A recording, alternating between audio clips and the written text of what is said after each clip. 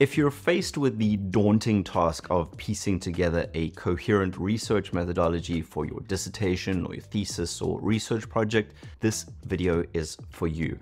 And it's a little different from our usual content. In this video, we're releasing a recording of our popular Methodology 101 webinar, which has been attended by thousands of students over the last year. The webinar is hosted by one of our trusty coaches, Dr. Kerryn Warren, and in it we cover a little bit of everything to get you started piecing together your research methodology. So grab a cup of coffee or tea or whatever works for you, sit back, relax, and enjoy the webinar. Hi, Derek. Thank you for the introduction. Yes, let's start off with a definition, or how we're going to be defining research methodology today. And I think what's useful is to think about the research methodology as a process that involves what you're doing for your research to help you achieve your aims, your objectives, your research question. In other words, the sort of steps that you're going to be taking to help get some data, get your results, and why you're doing it that way. That's the second thing, why you're doing it that way. So the justifications behind those steps. And we don't just mean the justifications as to, this is just a good method for this kind of research, but also how it links to maybe your theory, or how it links to, the bigger picture, or how the different steps are interconnected. And with this in mind, it's very important to think about the methodology less like a recipe and more like maybe a recipe blog, if you will, maybe a formal recipe blog, in the sense that you're not just writing a list of ingredients and stepwise process, but you're also wanting to say why it is that you're doing that. So why is it that you're whipping the egg whites? It's because you're wanting to get some air into the structures of the proteins that make up the egg whites for your souffle in order for it to be soft and bouncy and tall. So it's really about the justification behind what you're doing that really needs to be thought about and unpacked. So a research methodology is not just the doing, but there's a thinking element involved there as well that is very crucial for your research to truly make sense.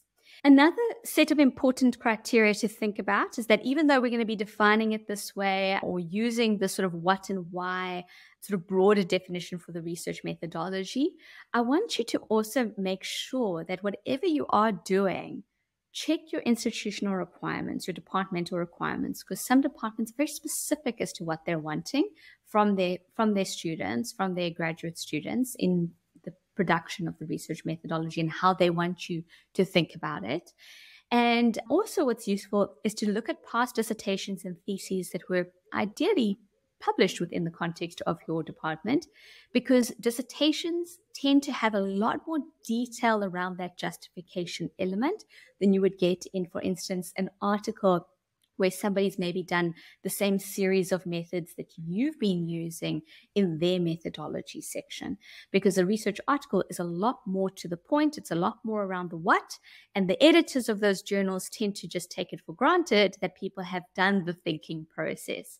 For a dissertation, they're wanting to see your thinking process. You need a lot more of that justification and explanation. So with that in mind, let's consider why the methodology is such a difficult thing.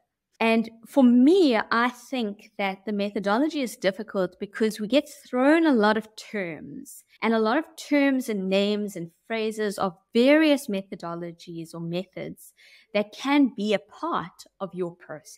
So when I say method versus methodology, methods tends to be a lot more around a very specific focused, the what, if you will, a very specific set of actions, whereas a methodology definitely has a lot more thinking and connection to your theories and your ideas, if you will. And quite often those terms are used relatively interchangeably, and some dissertations and some research projects, or in general, might have many methods and methodologies, not just one, and some will be very focused. Sometimes our focus is thrown onto the analysis part of a piece of research rather than the data collection. And sometimes it's thrown onto something a little bit broader. And all of this can be very confusing when you're trying to figure out what it is that you need to do. But let's go a little bit backwards and maybe start off with thinking about what is the purpose of the research methodology in general. And for me, I think of two clear things that I want to see in a research methodology that's written up, but not just something that needs to be done in the writing phase, but also in the doing phase. And that is, you need a very clear, action-heavy plan that really details how it is that you're going to be achieving your aims and objectives, or what it is that you've done to achieve your aims and objectives. And the research methodology at the end of it all mustn't just achieve and tick that, have a series of tick boxes as to how you've achieved your aims and objectives. But there needs to be some certainty or some level of certainty that the data that you've collected and the results that you've produced are meaningful, and that they're credible in the context of the research that you're doing, which means that if you're doing research using a methodology that is similar to somebody else, that the ways in which you've done it are relatively sound and accepted in that field of research. So with that in mind, you do need to make sure that your research methodology is not completely novel and new, or if it is, that at least you've got a huge amount of justifications as to why that is the case. And it needs to show some kind of connection to the broader research area that you're publishing or doing this research in. But it also needs to make sense. It also needs to produce actual meaningful results that will ultimately be trustworthy and credible and help you really answer your research question in an appropriate way. So to help you with maybe achieving those two things, and to perhaps start this thinking about what it is that you need to do in order to ensure that you've achieved a relatively sound and appropriate methodology chapter, but also that you've done a relatively and conducted a relatively sound and appropriate set of steps, it's important to think about the core components of a methodology. And I want to be very clear that I'm going to be covering 4 key components that I see quite a lot in a lot of varied disciplines and institutions. But quite often, if you see a methodology chapter, there's not just 4 sections in that chapter. Some chapters even have 11 sections, depending on what the person is doing. So a research methodology chapter itself might have a lot of different and alternative and additional considerations that are made. But for me, I like to think of these 4 as perhaps the most practical sort of, points or foundational points to consider, both early on in the phase, but also that help you as the research really consider what it is that you need to do. So let's start off with one of them. And that is, the first one, the top one, and that is the research approach. And so when you see, or if you had to Google what is a research approach, you're probably going to get a bunch of different things. And for today's purpose, we're going to really focus it in on just a very broad research approach as to thinking about how you're going to tackle, what angle you're going to tackle this research at, and in line with the bigger picture. And for us, I'm going to sort of focus the research approach on whether your research is going to be words focused, descriptive, maybe a little more exploratory, or whether it's going to involve numbers, right? If you're going to be doing measures, percentages, calculations of some kind. And for some of you, maybe you're wanting a mixture of both. And typically that means that your research might be quantitative, numbers focused, or qualitative, words, descriptions, phrases focused. And as I said before, some of you might choose a mixture of both, in which case your research will be in the mixed methods realm of research approach. And so that's the first and foremost thing to really think about is, do you want a lot of numbers in your research? Does it make sense to have numbers or to use numbers for your research question? Or is it a little bit more aligned with something where you're wanting to unpack a series of ideas and descriptions and maybe explore a little bit more, in which case qualitative tends to be a little bit better for that kind of thing. And in the realm of quantitative research, the things that you might consider are whether you're doing surveys where you're wanting to sort of have closed directly ticked and, see how people would, what the percentage of people who answered a certain way are, or whether you're maybe wanting to interview people and get a little bit of a discussion. But those are more for that next step. So we'll focus a little bit more on that a little bit later. But for now, really ask yourself, is the thing that I'm wanting to get out of this research a lot of numbers, a lot of, calculations? Will that be more meaningful in answering my research question? And is that something I, as a researcher, feel comfortable doing? Or do I want to sort of sit and unpack a series of ideas? So that's probably the first main question to really hinge your methodology on. And some of the things that might help in terms of questions to help you with this decision is my aim, the aim of my research, one around measurements, calculations, correlations, relationships between various things where I can get a number and that number will be something meaningful? Or am I wanting to describe something or explore something? In my literature review chapter, did I make it clear that there needs to be more exploration and description about a specific issue? Another question to help ask is the purpose, also the aim or your research questions around predicting? Am I going to say that, I want to understand whether piracy is linked to, global warming, for instance, in which case you can get the level of pirates in the ocean versus, the degree of global warming and, test that with a number and maybe a scatter plot? Or do I want to explain that link might not actually make very much sense? So do I want to go into detail around that and maybe interview people to help me unpack that a little bit more? Another question that might help is, do I see the world, and does my research see the world, and the purpose of my research, wanting to get a single answer, a single number that is very representative of the world at large? Or do I want to unpack that complexity? And by that, I mean, do I really see the world in a single way, a single answer, a single reality, if you will? That's a little bit more philosophical. Or do I really want to see multiple angles, multiple, perspectives of an issue and unpack that a little bit more detailed way?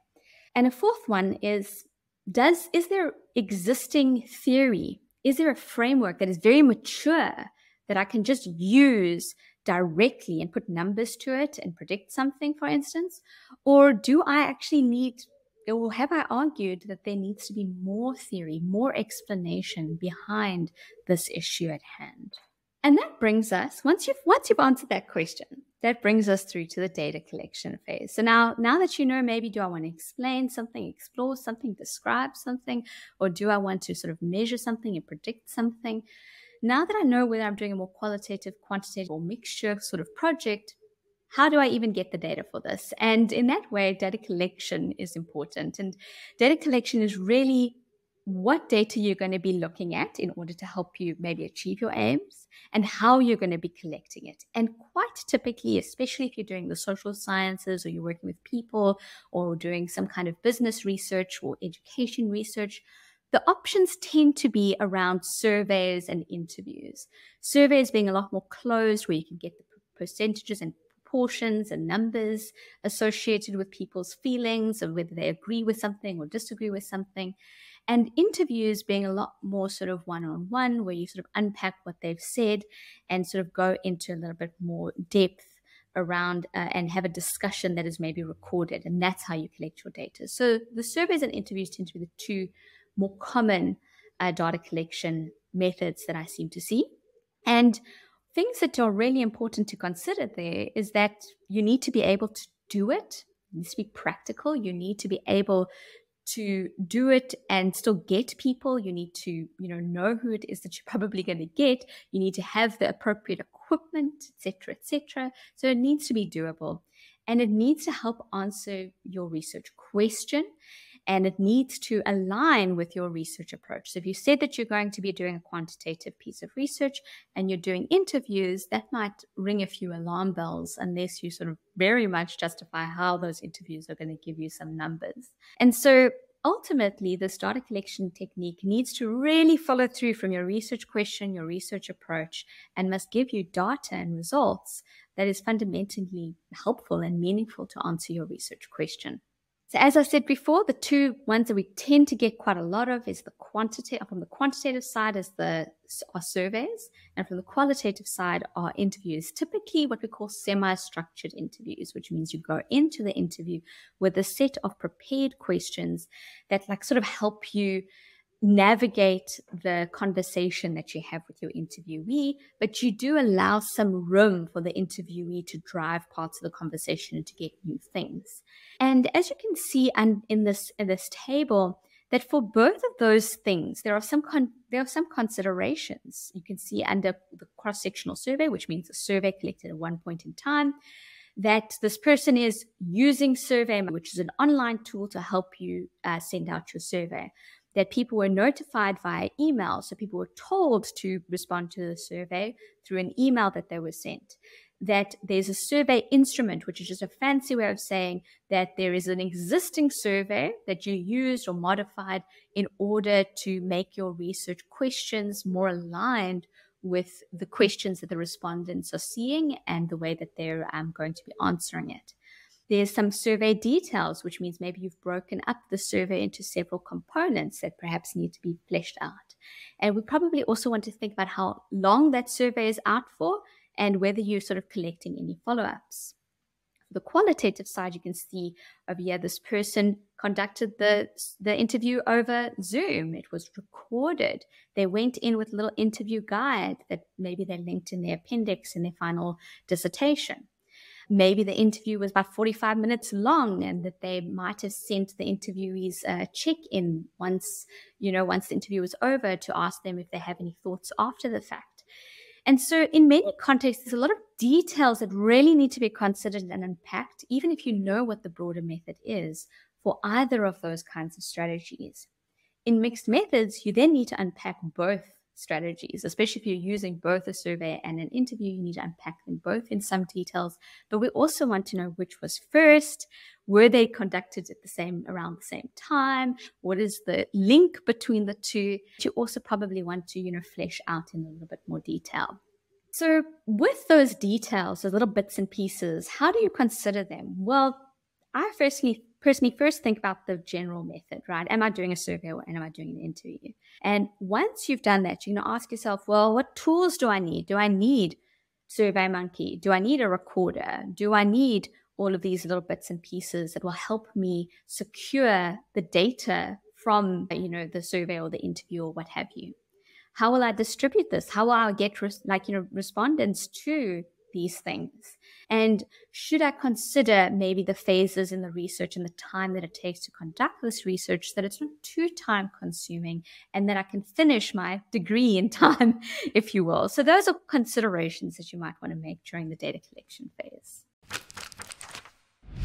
Hey, Derek here again. I wanted to quickly jump in to tell you about our free research methodology chapter template. If you're in the process of crafting your methodology chapter or section, this template will help you structure your thinking and fast track your writing. If you're interested, you can find the free download link in the description. All right, back to the webinar. So the third core component that is worth considering is that of sampling strategy. And in many ways, the sample that you're dealing with is just the who, the what, and where you're going to be collecting your data from, right? So if your population or the group that you said that you're going to be working with are nurses in India, then your sample needs to comprise of nurses in India.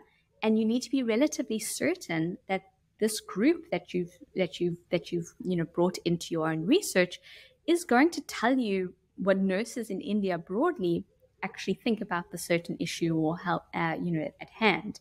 So you need to make sure that the sample is relatively representative of the context that you're trying to unpack. Maybe you realize that maybe India is maybe such a big country that you're wanting to focus in on a specific province in India, in which case that is still appropriate, but you need to go back to your research question and make sure that that's clear. So in other words, your sample needs to in some way help you answer your research question within the context that you have already said that you're going to be looking through and at. And there are certain considerations that you need to make in the context of your research method, the data collection method that you're using, as well as within the context of your research question. So one thing to consider is your sample truly representative? And for quantitative research, the strategy is usually to have a large enough sample size so that you know that the trends that you're getting is relatively representative of the general sample. You also probably want a broad enough, so you're wanting to maybe collect from multiple areas or multiple regions within India to make sure that it's relatively representative. In qualitative research, it's probably better to actually hone in your research question, and having a smaller population to deal with might give you richer results at a more smaller level. So in many contexts, how your sample represents the broader population or the context of interest is very important. Sample size is really brought into that. You need a larger sample size in quantitative research, otherwise your data might not make a lot of sense. And that's just the nature of quantitative analyses, really, is that the more you have, the more certain you are that your results are accurate. For qualitative research, that's not practical. You just cannot interview dozens and dozens and dozens of people. And you probably start finding in maybe an interview, if that's your qualitative strategy, that actually that you get the same kinds of responses over a certain time, and that you get enough out of just a smaller handful or smaller group of people. And we've got some common methods here. We're not going to go into any details there, but those are some of the key areas to think about. And here are some sampling strategies that you can maybe Google if you have some time. So with that in mind, it's important to consider, firstly, who is going to be a part of your sample. Who are you going to include, and who are you not going to include? Are you only going to be focusing on female nurses, for instance, or nurses within a specific province? Second, what is your sample size? Quantitative research needs a larger sample size in order to be more certain that your data is relatively powerful and accurate. And the third thing is, how will you get these people? We haven't really touched on them, but you really don't want to be in a situation where now you've made your sample decision, but you have never been to India and you don't know any Indian nurses and you don't know how to access them, in which case that's going to be a bit of an issue. So how are you going to access these people, or your sample, or your group of trees if you're doing research in ecology and you're not dealing with people? How are you going to get these people or these things to be part of your research? So, in the fourth and final component, and this is a component that I always see people, they tend to get a little bit limp at this stage, and that is the data analysis stage of the research. And the methodology chapter tends to be a little bit smaller, and that's a bit of a pity, because the data analysis is truly, what are you going to do once you've collected the data, once you've gotten your survey back, once you've gotten a large enough sample size? What are you going to do with that? And same with the interviews. Now that you've sat through the interviews and listened to everyone speak, what are you going to do with their words? How are you going to understand and turn those words and those numbers into something meaningful that helps you answer your research question? And that is essentially what the data analysis is turning your data into results that help you answer your research question. And in many ways, that actually involves taking quite a lot of information and reducing it and simplifying it into meaningful bite-sized pieces that really help you achieve what you set out to achieve for your own research. And with that in mind, there are a lot of choices that you need to make in the data analysis phase. The first and foremost is what technique are you going to be using? What data analysis method are you going to be using? For qualitative research, you might decide that you're going to be doing some form of thematic analysis, where you're going to be taking all of these interview transcripts and words that people have sent to you, and you're going to turn them into maybe 3 or 4 key themes that can really help you understand your research. For quantitative research, you might decide that you have some hypotheses you're going to test or some predictions that you're going to be making. And now you're going to be using t-tests or regressions to help you get a number that really corresponds to, yes, this prediction was accurate, or no, this prediction was not accurate. And the next consideration is the software you're going to be using. So at this point in time, very few people sort of write everything out and do the analysis by hand. So software has become a very important part of analytical processes. Are you, for your statistics, going to be using a software like SPSS? Are you going to be keeping it in Excel and keeping it maybe a little bit more descriptive? For qualitative research, are you going to be using a helpful tool like NVivo to help you make sense of the interviews that you have conducted, or not? Other considerations that might end up being their own sections, if they end up being big enough, is how can you be sure that the data you got was trustworthy and valid and reliable? And for quantitative research, that might involve some more statistics and some more analytical techniques. And for qualitative research, that means really unpacking whether you can really trust what you have done and what kinds of themes or answers you have produced from this research. So those are some things to consider. And then for mixed methods or multi-methods approaches, where you have not just one, but maybe more methods, how are you going to bring them together? How are you going to compare the results from those different methods? And that's called triangulation. So those are some key considerations to be made during this data analysis phase. Technically, try to make them before the data analysis phase has begun, because that will really help drive whether what you're doing is appropriate. But those are some key considerations that you should consider in your research. And so, yeah, there are, again, what software do you need? Another really important thing is if you're not a statistical person, and yeah, you are saying that you're going to be running a few regressions, do you need to learn how to run a regression? Do you need to learn how to understand those results? So do you need to upskill in some way? And then, of course, how do you ensure that your data is relatively reliable and trustworthy and meaningful in the broader academic context? So with all that in mind, let's look at an example. And I'm going to be using this example of what is the role of high school leadership in developing learner confidence. Let's pretend that is our research question. And for this, we need, probably in the context of what is the role, I would say qualitative research will be very good here, because a role is a very difficult thing to define. So unless there's been a lot of theories that you're going to be using and measuring directly, I would say I would probably approach this from a more qualitative angle.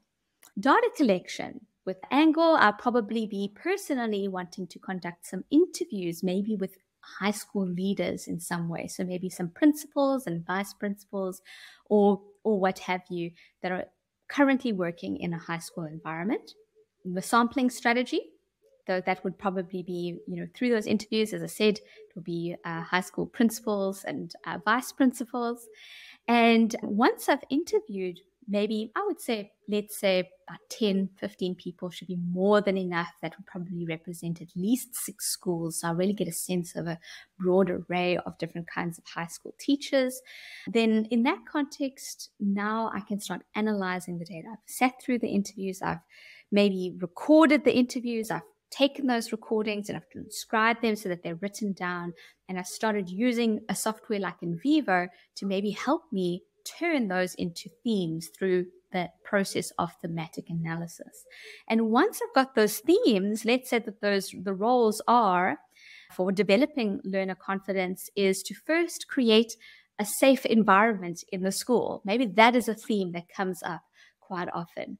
Maybe another theme that came up in the interviews was to make sure that the teachers are focusing on more than just the grades in the classes and to really help empower the teachers to do a little bit more than that.